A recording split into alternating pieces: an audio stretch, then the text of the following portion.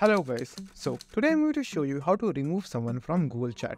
Now it's a very simple thing. So firstly, if you want to remove someone from Google Chat, just simply click on them and hold them for a few seconds.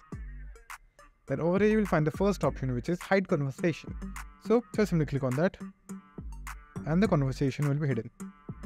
Now the second option that you can try is just simply go inside the conversation first. Then click on the name of the person that you want to hide. Now a few options will appear right in front of you. So the options that I am looking for is the three options down below: block, hide conversation and delete conversation. So I just showed you what hide conversation will do.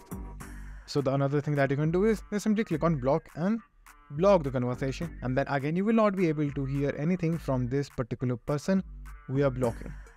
Or you can just simply delete the conversation entirely, just like that, by clicking on delete and then again click on delete, and the conversation will be deleted and will be removed from your list. But if that person again sends a message, it will be back. So if you want to remove them permanently, I would suggest you to just simply block them.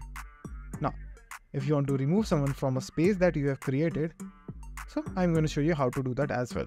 So go to your space, click on your group, click on the group members at the top, click on manage members.